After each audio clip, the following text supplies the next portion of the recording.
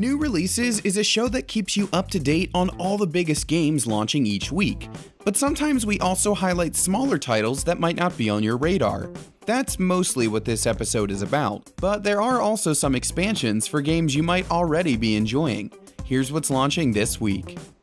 Fallout 76 is already a hefty game, but the free Wastelanders expansion is making it even bigger. It also makes the game feel much more alive, thanks to the addition of actual NPCs. You can engage with raiders and settlers and make dialogue choices that affect your standing with those factions. It wouldn't be an expansion without lots of new quests to complete, enemies to face, and gear to collect either. Wastelanders is coming to PS4, Xbox One, and PC on Tuesday the 14th, the same day it launches on Steam. Pick up the game there and you too will get Wastelanders for free. Journey to the Savage Planet is also growing with the Hot Garbage expansion.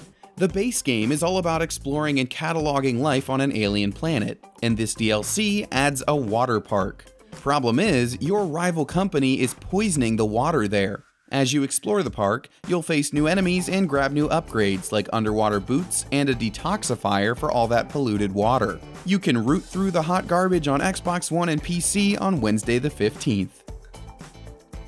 That's not the only space adventure coming to Xbox either. Space Engineers has a very different tone though. This sandbox game tasks you with building a ship and surviving out in space, with realistic physics to contend with as you land on alien planets and look for resources. The Ultimate Edition includes all of the PC version's previously released DLC packs, and it lands on Xbox One on the 15th. That same day, Xbox One also gets Vampire the Masquerade: Coteries of New York.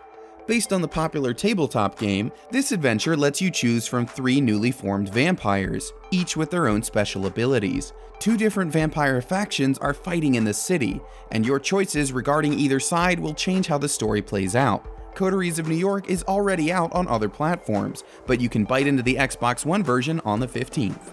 Until then, we'll always have Nick Cage.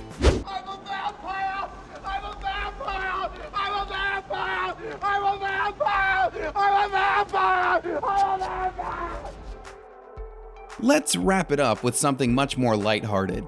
It's called Save Your Nuts, and it's a party game where 8 players can get together on and offline to compete in a bunch of minigames. Some of them are like soccer, some are like basketball, but they're all about saving the most nuts, just like the name says.